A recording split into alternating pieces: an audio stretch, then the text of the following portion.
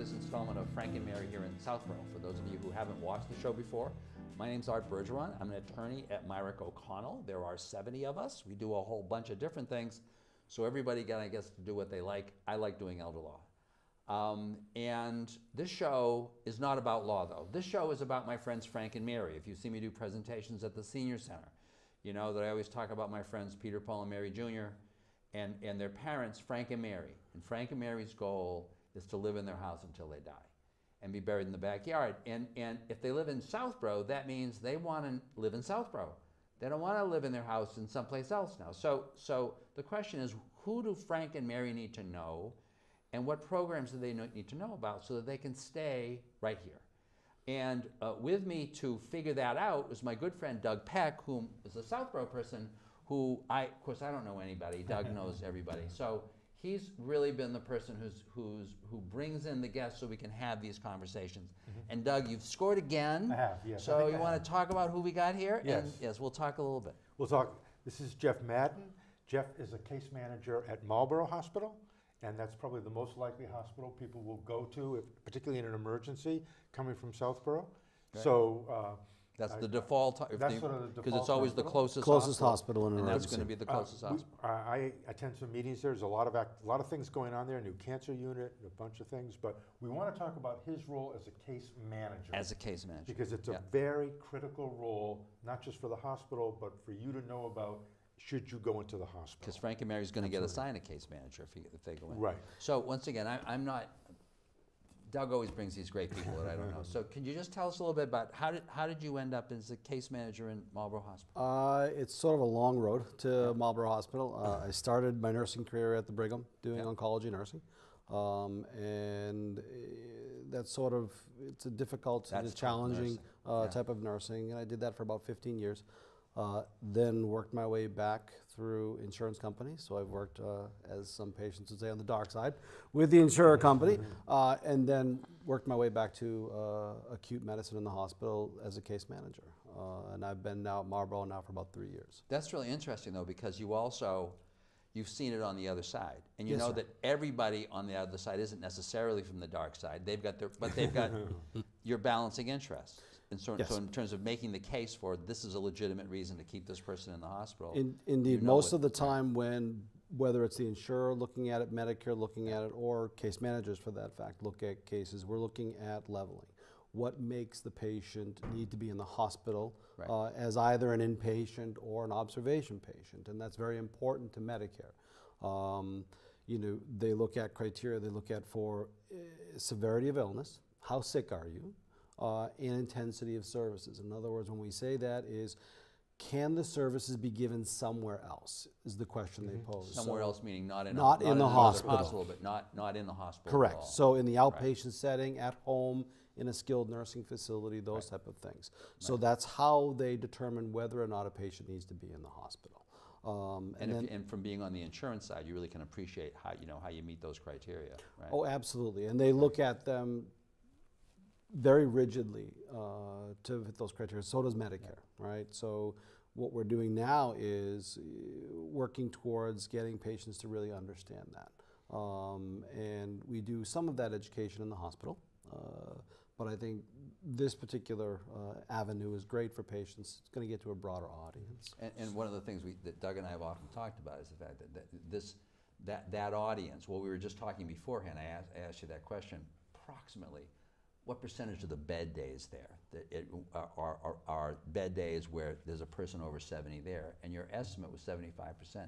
And those are the people who watch these shows. Those are the folks, local folks, maybe at home, and they're like condemned to watch us, right? Because they're home and they're stuck at home. So what does two questions. What does a case manager do overall, and does everyone get one, so to speak? So we certainly are. Or do they have to pay extra to get you? No, there's no extra. There's no extra. There is an extra. No extra they money don't for a slip case somebody manager. a 20 No. and then You know, we look at a patient when they come into the hospital, and we look at certainly what brings them in there. That's part of our job, what we call our utilization review or our leveling, which we just referenced. We also look at what's the patient's home life at home. Do they have support at home? Do they have family? Do they have services already? Do they live by themselves? Are they able to get to the grocery store? Are they able to do their shoppings, get to their doctor's appointments? So we look at them in terms of what their needs might be. And we look at them from... Now, are you doing a medical piece of that? So that's a really interesting thing, because it's a strange blend of medical and kind of social, what I'll call environmental pieces regarding who that person is really in the community. Well, case managers were a jack of all trades, right? So as it relates to that patient, we help the patient understand as well why they're there. In other words, you know, when you say to a patient, well, you have a PE, we're going to do a VQ scan, and we'll see what happens, right? So And they'll say what? right, They most say- people don't understand that, right? Yeah. So part of what I don't know what he just said. Yeah. Right? part of what we do is we help the patients understand, you know, their diagnoses, what brought them into the hospital, as well as what the possible treatments are, Yeah. and what their ongoing needs are going to be when they're ready for discharge, right? And so we look at whether or not they're going to need rehab, whether or not they're going to need services at home, whether through a visiting nurse or through, you know, perhaps some private pay, which we also have listing of. So we go through that whole holistic approach to the patient. I like to use holistic because that's how you really have to address many of these problems. Right, right. But a big piece of what else we do is make sure that they understand their level. In other words, if you're an observation patient, that means something very different than an inpatient does to a Medicare patient. As an observation patient, we all have heard the 3 midnight rule, right? So as an observation patient... You want to mention that. Many have, Yeah. but only vaguely understand what that story Right. is. So yeah. what Medicare, when they say the 3 midnight rule, Medicare means that you are in the hospital for 3 overnight midnights at inpatient level of care. So you've been admitted to the hospital. Not necessarily admitted, but admitted as an inpatient. Patient. Okay. That's the distinction that a lot of people As opposed get to observation? as opposed to observation. Okay. And they are very different, right? So, and it gets confusing because a patient in observation status, they say, well, I'm in the hospital. Yeah, I'm certainly, being cared for. certainly feels like I'm admitted. Correct. Right. So, for instance, a person who has chest pain, right? You have to go to the hospital. You're going to be admitted, and they're going to evaluate you. But you will be admitted as an observation patient because what Medicare feels is that what's going on with you will take less than 48 hours to manage, Oh, I see. right? So you're an observation patient. As an observation patient, that means that you, let's say a physical therapist saw you and says, hey, look, they need rehab. As an observation patient, you won't be able to access your skilled nursing benefit. Period, end of story. You can't go to a skilled nursing facility, you don't have the insurance for it. You can go, but you're going to be paying for it privately. Paying for it privately. Right. We sometimes will circumvent that regulation by using an acute rehab facility. Sometimes people who require that level of care, we can go to a place like a Fairlawn Rehab or a Braintree Rehab. Or is Whittier included in that? Whittier is sometimes included, but it gets even more convoluted, right? So Whittier has, it gets more and more convoluted. It's crazy, This is right? brutal. This is brutal. So Whittier has what they call with Medicare, for Medicare only, right? They're an acute rehab. They have a transitional care unit, so they do skilled nursing, and they have what they call LTAC, which you folks probably have never heard of. Never heard. LTAC is long-term acute chronic hospitalization. So it's for patients who are very, very sick, who mostly have been in an ICU, who require a G-mean length of stay somewhere in the neighborhood of 25 days at the rehab facility, right? If you don't meet all those criteria points, you don't even qualify to go there, right? But for Medicare, you have to qualify for those little qualifications to go there if you're a Medicare patient. And I suppose... So go yeah, ahead. so I was- one of my this is really questions, fascinating. so Yeah, you we help could- sort we this could out go for that them. way, but I Yes, don't want right. to. Yes. Yeah. So- Right, so that's part of the reason why I have a job, Okay. right? So it's because Because these- no real human being could No. actually figure any of this out. Heck, You need one of you you special don't. guys. Exactly right. You Right. know, I could go on the floor right now and do a nurse's job. I'm a nurse. But you can't take a nurse off the floor and say, okay, do case management. Because it's just, the education is not there, right? So that's part of why you need, another part of the reason why you need a case manager. And if you get admitted to the hospital, you want to find out who your case manager is. And going back to Doug's original question, does everybody get one? Yes. We look By at virtue of being admitted, whether you're an observation or a... inpatient. Inpatient. Your level of care doesn't matter. Okay. So you'll that's get good. it, a case manager assigned to you when you come into the hospital. And if you're in a group of, say, 70 and older, you're going to meet the case manager because you fall into what we would euphemistically call a high-risk category. In other words, you're likely to need something post-discharge, whether that's a simple visiting nurse or going to a I see. rehab Not facility. high risk in terms of what you're there for, but Correct. in terms of Your you need likelihood you of need an needing exit something. strategy Yeah. Correct. that's more complicated than you're driving home. Correct. And Yeah, most yeah, of yeah. the time, you'll see a case manager in the emergency room if you're being admitted. We start the discharge planning and we start that discharge process in many cases before you're even admitted, because we'll look at the patients in the emergency room and we'll say, oh, okay, it's a 95-year-old who had a fall, who now has back pain, and yeah, probably going to be admitted with that. So we'll meet those patients and we'll evaluate what their home situations are. And oftentimes we're pleasantly surprised that, you know, they're independent, they're still driving, they're still doing their own thing. But in some cases, they're not. And we need to get more involved earlier, because it's sometimes getting a plan Really early. takes a little bit of time. Right? Now, Particularly if they Develop need that. things in place when they go home, Correct. right? Not- So you're, one more question. No, You're- no, So 'cause I you're was gonna- involved in yeah. the discharge process. So if you get a sheet of papers when you get discharged, or one paper that says, this is your medication, this is Yeah, your so what you're gonna instructions? what you're gonna get, the nurses give you, we call it an AVS, or an after visit summary. Right? Okay. So it'll be typically the doctors contribute to it, nursing contributes to it, physical therapy, the collaborative team approach. Okay. All contribute to that AVS. Our piece of it is, here is your discharge destination. In other words, where are you going? Okay. Who are you going with? How are you getting there? As I tell patients all the time, you know, I'm not the when person, because that's the most common question. So when can I be Yeah. discharged? Well, I tell You're not a patients, when you know, guy. I'm not the when guy. I'm where and how. You know, Yeah. important parts of that equation, but you know, the doctors and you and how well you progress through the care, that's going to determine the when of things. You know, we'll help you with your family and you as the patient to determine the where and the how. Okay. And what people have to understand, very importantly, is that they are the boss of their health care. Right? I often tell... I just gonna Yeah. because we're Yeah. close on time, and I We want to are. go back to Yeah. because this was Doug's question was Yes. you're the boss of your healthcare unless you can't make a healthcare decision. So Correct. can as Doug really wanted, I know we wanted We to wanted talk to get to to this, hear yeah. about that, how you deal with that if someone's So- walking in and right. So we're So- talking about a healthcare Healthcare proxy, now, right? So what everybody should have, whether you're 8 or 80, is a healthcare proxy, right? Is that someone, and a lot of people say, well, I don't want to give up my control, I don't want to do this. Well, part of what the healthcare proxy does is it extends your control in the event that you are unable to make decisions. So what you've done is you've made a determination that I want, you know, Peter or Paul to be my healthcare proxy. I want them, based on our conversations, because there should be a conversation around the healthcare proxy, not just signing the documentation. You should be outlining what your wishes are in the event that you needed certain couldn't make decisions on emergency your own. medical Right. treatment, right? Right.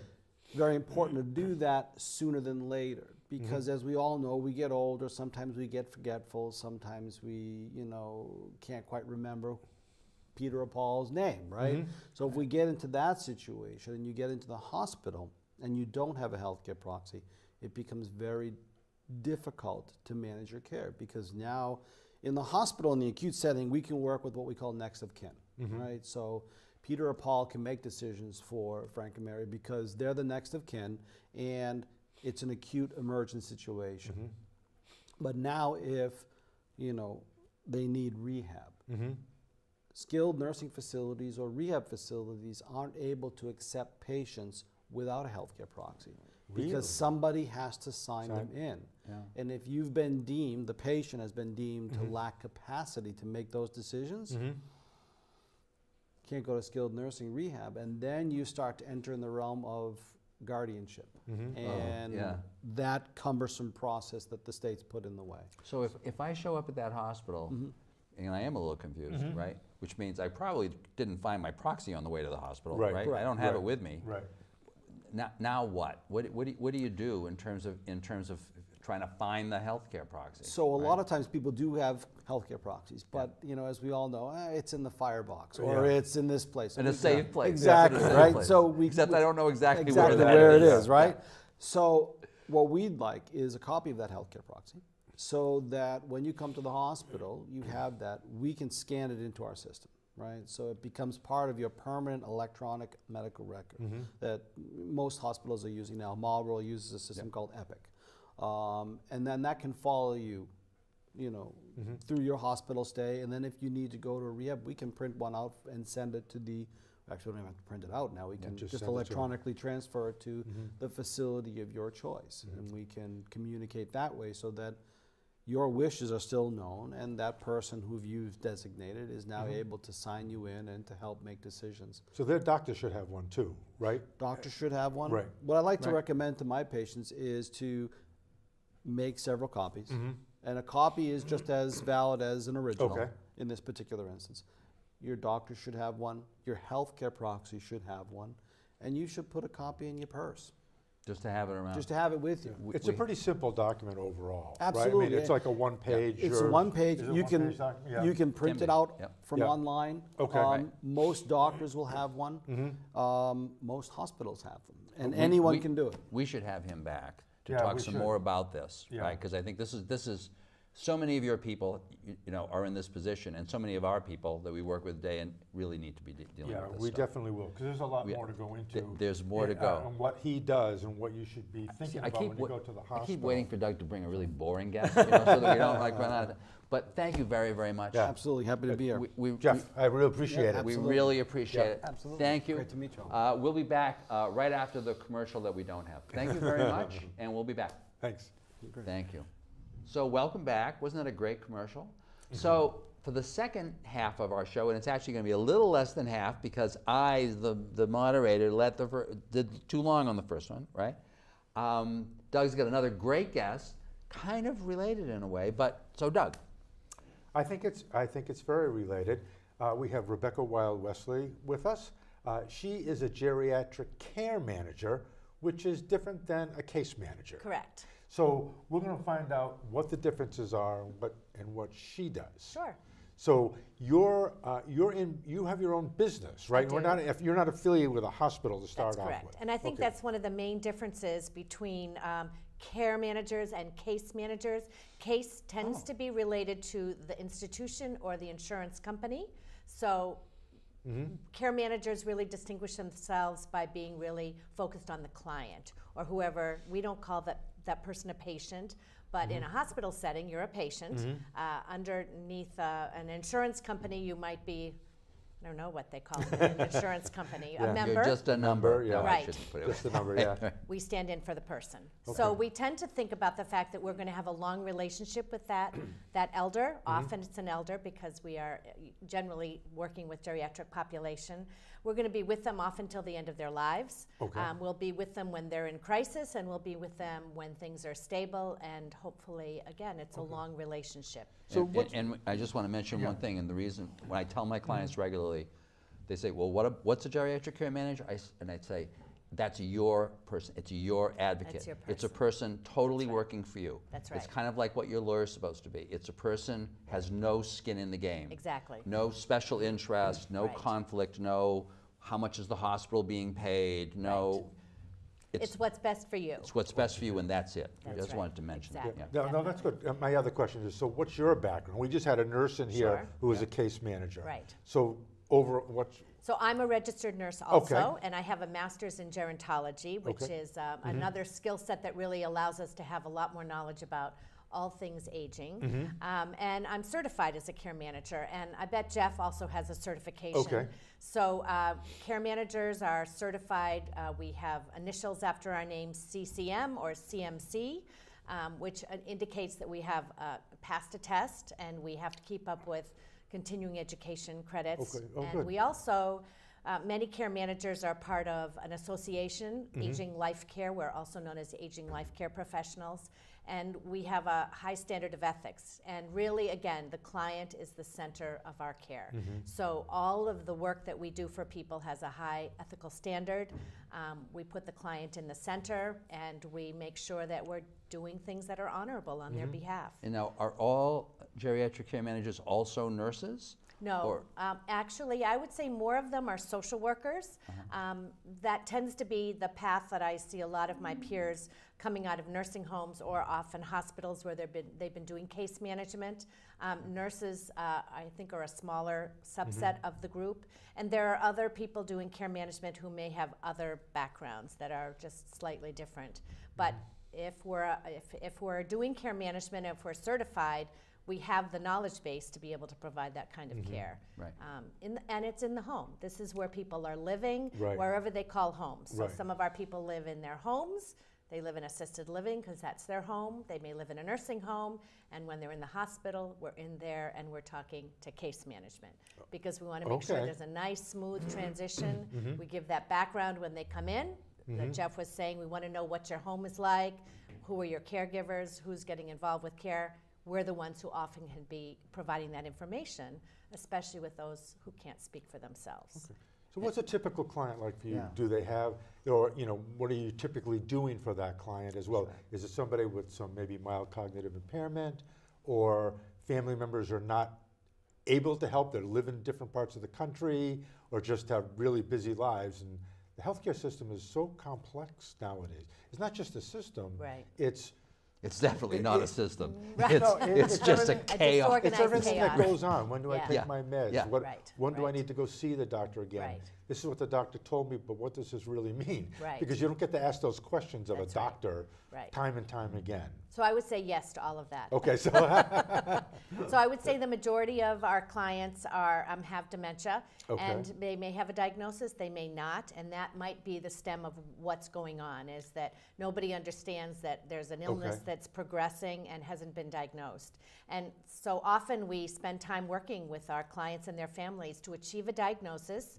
because we know the earlier we know what the diagnosis is, the better able we are to be able to work on things like the healthcare proxy that you talked about, the important documentation, and we talk about finances, because now we know the illness we're dealing with, and we know likelihood of them needing to have a high level of care at some point in their life, and we need to make sure that everything is in order to be able to manage that. And I know, once again, for my clients, I'll often say one of the things you expect from a geriatric care manager is maybe you want care in the home, maybe you want to go to an assisted living, maybe there are other issues you need to face, but you don't know who's who. You don't know the yellow pages of all of this. That's So right. you expect that geriatric care manager to know all of that, That's to know right. all the local organizations, what might fit for you, which is a very special thing, Right. as And opposed to going to visit everybody. I agree, right? and I think that many families have been very good at doing research. I think where we come in is that we have a personal relationship with either the organizations where we might consider hiring somebody to help you stay at home but provide services, or to be able to move to an assisted living if that's in the forecast. And also we'll help, again, if they're in the hospital, when they get the list of 15 nursing homes they can go to for Right. skilled rehab, Yeah. that we can say, well, these are the ones I might aim for, and we start to individualize that a little bit for the best kind of outcomes. And in all ways, we want people to have the shortest amount of time in that acute setting, whether that's the hospital or the nursing home, and we try to bring them back to their home so that they have some more control over their space. And we're not doing the care. We're sitting often, we're planners, we help with those difficult conversations about that new diagnosis, or where's the best place to move, and should you be driving. So we help with that, and then we oversee the care that will be occurring. Maybe Medicare will be paying for the visiting nurse to come in, or for you to be in a nursing home setting, but we're there to give that extra oversight and to talk to family about what we're seeing and to read a medical record. Nurses and social workers are really good at navigating through that sometimes it's a physical thick file, and sometimes it is through an electronic medical record, to be able to understand and translate if people don't understand what they have for diagnosis. Because it's all in Greek. It's all in Yes. Latin. There are all That's these right. words that, as a as a non-medical professional, you would have no idea. Right. And the other thing I think is really important is that once you've organized that care and the care is coming in, if there's trouble, Right. if there's a problem with a home care person, if there's Right. trouble at the assisted living, Right. now there's somebody the senior can really Right. count on, That's right? right. 'Cause And I you don't think wanna we're call trying your to lawyer for anticipate. that, you know? Yes. Exactly. Yes. So I think we often find ourselves developing plan A, plan B, plan C, here's some options. And once we decide what we want, we're already looking at when something doesn't work. That's what What's I the really next like plan that about we care, need to have placed? care That's a managers good Right. point. is yeah. to be able, you have a care plan. Right. But not all plans go Well, as they plans are should. modifiable, They and they modify. should Not all plans work, yes. But it averts crisis when, Right. because now it's not going from one crisis to another. Right. You have a plan. If something comes up in the road, it's more of a speed bump Right. than the Right. car's We going, talked the about wheels are going to this. come Yes. completely. Now it's happened, Now and it's this is happened. our plan. This is how we're going to deal with Yes. it. Right. It's all been talked through, which is really just so Right. critical at a certain stage. Do you have a? You're not driven by sort of the age of the population so much as by sort of, again, other factors as well Right. as the age, or both? I think mostly it tends to be that people, because a majority of the people I think do have an issue around memory, judgment, insight to what their issues are. Right. So often it's a diagnosis that might drive Okay. it, but it's really about the fact that something's no longer working Yeah. in their life. And I think people are aging well for longer than they used to. But I think at some point, even the most super ager, that 90-year-old who really is, that Jeff was speaking about, who comes in the hospital and really can go back home, at some point, usually there is a degradation of your ability to be able to maintain your lifestyle. Right, because while everybody dreams in terms of dealing with death or the end of life, that God's going to allow somebody to just hit them in the back of the head and they're just going to be dead. Because yeah. the reality today, there is this space, and as you say, it's whether you're in the 60s, 70s, 80s, or 90s, there's going to be some space between the time that you're great and the time that you're dead. Right. And the question is, during that space, who can help you Right. navigate the system and live as well as possible? Art, I love your saying space, because people will say, why did I name my business the Aging Space? Yeah. It is a space of time. And Yes. and if you're good, and there are people who don't just call us in crisis, there are people who call and say, I'm alone, I have no one, and I know I need to have a partner. So they're 'Cause they need a- 'cause they deliberately need a partner. using Yeah. that time to be able to think about what's going to come next. Yeah. And they have a plan, and then sometimes that person, people will call us, we'll develop a plan, and then that's it. They're good for a year. Then they might call again. Something new has happened. They have a resource. They've got someone who's who's familiar with them and Right. able to give them advice for the next level of care. Yeah. And it might not be care. It just Right. might be choices. Right, because the reality is that something's going to happen. And the more you can think about that and prepare for it, and Right. that's for where sort of a nursing background comes in, as you know, if it's a degenerative disease, Right. There's a future. There's stages. There's That's a future right. to what's going to Right. happen. Right. You don't know And that's a- and exactly, that- but that's a good point, you've got yeah. a good sense of what's going to happen. You can Right. prepare the person for it as well, Right. because you have a relationship with them. But that's a good point, Doug, because as you're saying, what you do know about life in that space is that it's changing. Is that it's changing. You're no longer in that kind of big long plateau that many of us live in for a lot of years, Right. and Right. that's what life is. Right. You're suddenly in a time where life is changing, and you want every day to be good, but you need a plan B, C, D, and to Right. keep changing as life is changing. Right. Yeah. So the whole family doesn't Yeah.